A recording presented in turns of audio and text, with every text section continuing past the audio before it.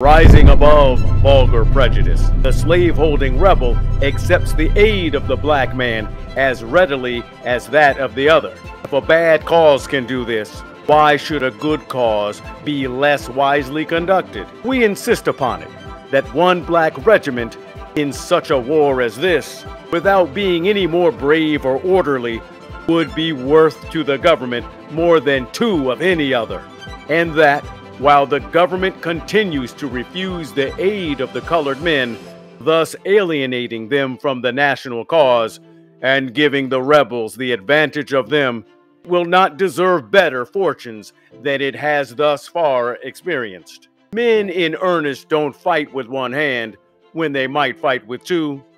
and a man drowning would not refuse to be saved even by a colored hand.